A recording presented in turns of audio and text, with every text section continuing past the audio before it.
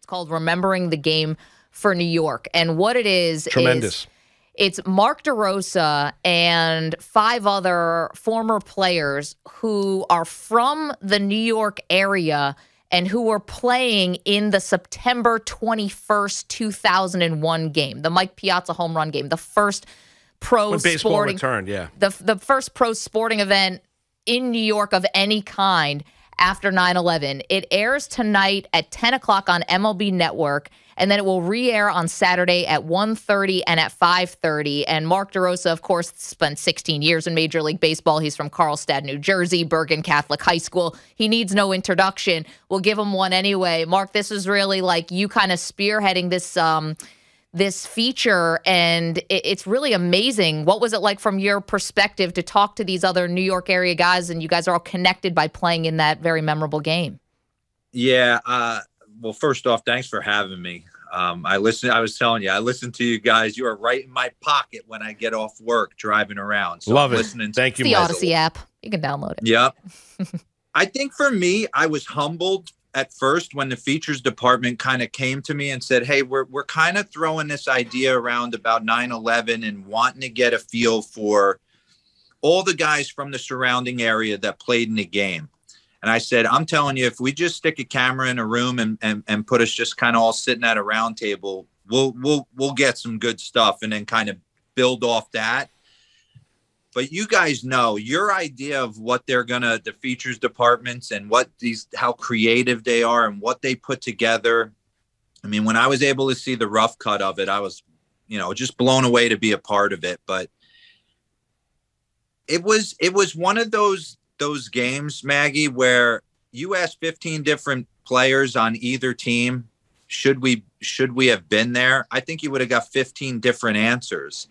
And we didn't know what was right. We didn't know what was wrong. But when Mike Piazza hit that home run, I've said this, it's the only game I ever played in where I was like, from pitch one, I wanted Jason Marquis to do well because he's my boy and he's from Staten Island.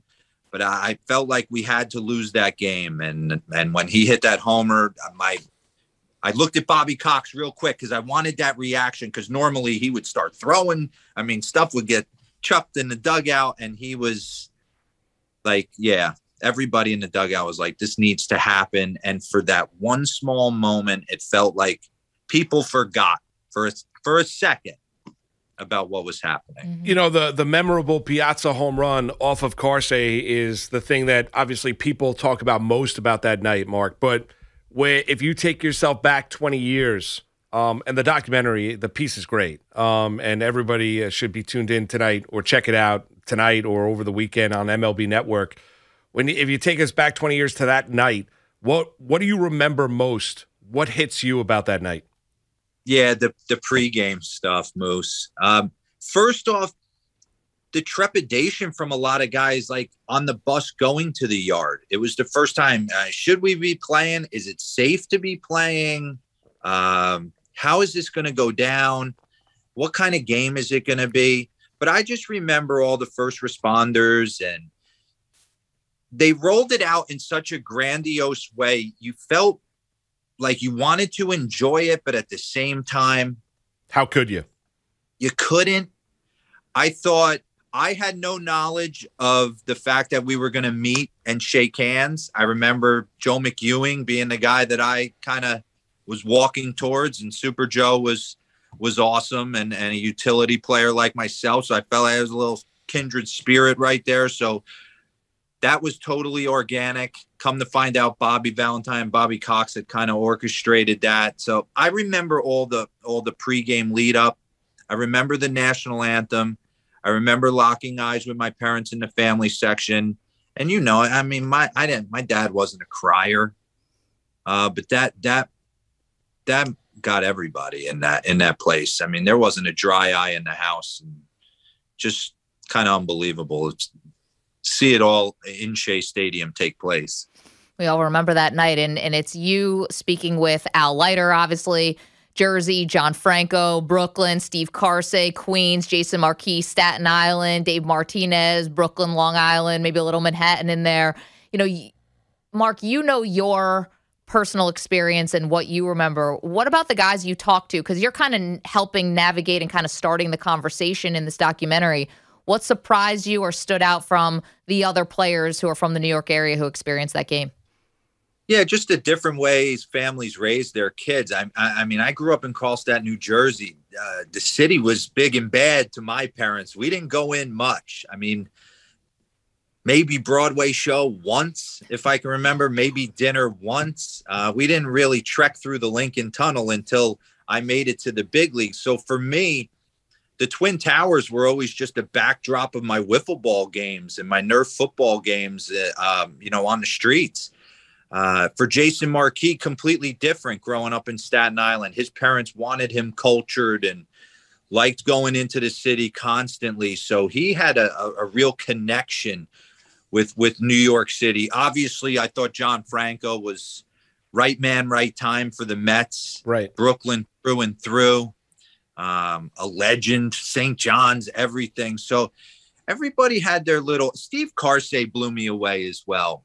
We went back to where he actually grew up, his childhood home in College Point in the Queens, in Queens. And you see it, and it's like, man, to think like from that window in this tough town to first round pick to the big leagues to being on the mound that night. And he talked about being able to hear Shea Stadium during the 86 World Series from just outside his front steps. So everybody kind of came at it from a different angle, but the toughness of what New York represents and the tri-state area is the same for all of us. Mark, what did Bobby Cox tell you guys before the game?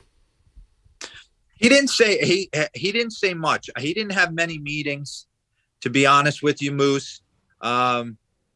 No one knew how to act. So we just treated it like a normal game. I think that was the way he wanted it to be handled. Like I said, I pinch ran the eighth. That was kind of par for the course. Maybe a pinch run, maybe a pinch hit, whatever, coming up through the game.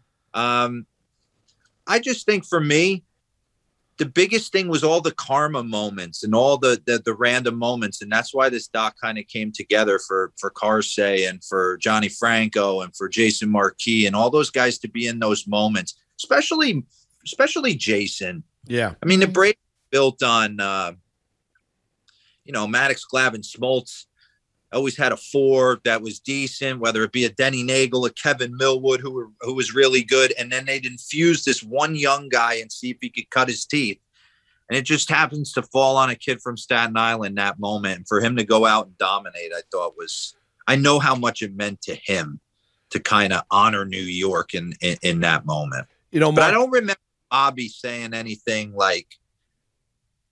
crazy going into the game. Mark, you mentioned that, Piazza hits that home run off Carsey. Your first, look is toward your manager, Bobby Cox, to see his reaction, right? I'm curious, watching him round the bases after that, what are you thinking on the bench as a Braves player? That's the way it's supposed to be. That's what I was thinking. That's the way it's supposed to be.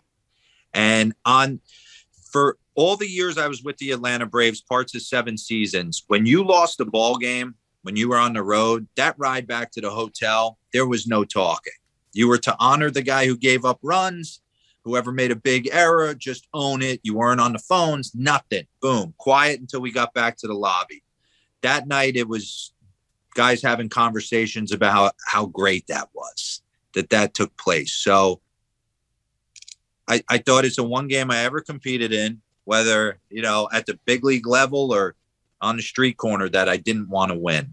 And that's still true to this day. And fast forward, one of the coolest games, and I hate to say this, but a couple weeks later, the Metsies were coming, and Brian Jordan down in Turner Field took John Franco walk-off granny or walk-off 3-run bomb, if I'm not mistaken, to kind of ice them out, then knock them out. So I remember it like, all right, we're going to let this moment belongs to the Mets.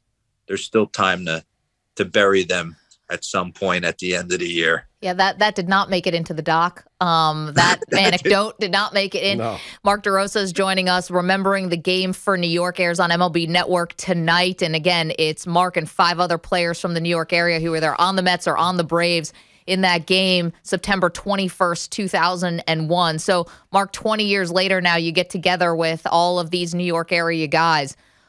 What did it mean to all of you to look back 20 years later and think you were a small part of what became, the beginning of the healing for the city? Yeah, I think, Maggie, like you, when you see the footage as they're putting the doc together, I always kind of watch all the documentaries on A&E and kind of follow it throughout the, I've been to the Freedom Tower multiple times. It was personal. Al Leiter says it in the piece. For the guys that grew up around here, we always felt like the Twin Towers were just this shining light of power. And, you know how we feel about New York City. We're the biggest bad going. Mm-hmm. So for me, it was personal. I say this story a lot, and people are like, you got to be kidding me. It was like 2011, 2012-ish. I'm playing with the San Francisco Giants, and me and Jason Marquis, he was with the Nats at the time, and we're having dinner in Washington, D.C., and he's driving me back to the team hotel. And I promise you this happened. I said, it's funny, Jay, we're in DC, you see all the monuments. I still want to know that we're looking for bin Laden. Like, I need to know that because we hadn't heard anything. We get back to the hotel that night, breaking news, Osama bin Laden's been killed. Like, wow, this is like crazy stuff. So, for me, I always felt like it was personal. I never wanted it to be forgotten. Wherever I went, the remainder of my career, I made it a point to go up to the guys and ask them if they wouldn't mind being out on the line for the national anthem on 9/11. I felt like those people deserve that. They at least deserve that. Mm-hmm.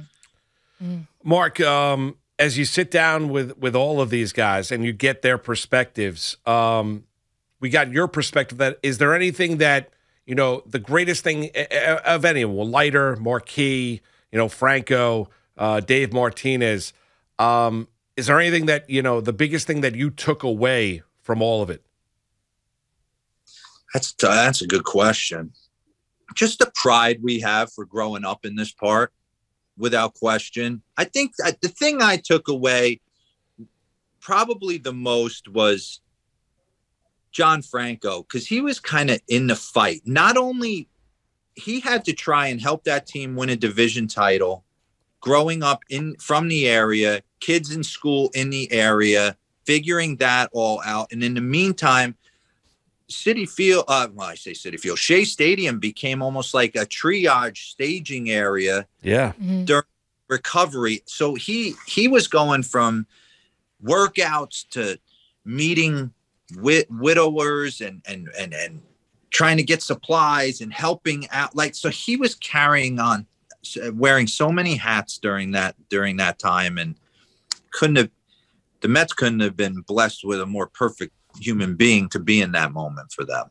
Absolutely. Mark, listen, thank you so much for the time today. Can't tell you how much we, enjoyed the documentary. It was so interesting to hear you guys talking about it all these years later, and that New York connection and the baseball connection that you all had. It really is worth your time. It's called Remembering the Game for New York. Again, airs tonight at 10 on MLB Network. They're going to re-air it Saturday at 1:30 and at 5:30.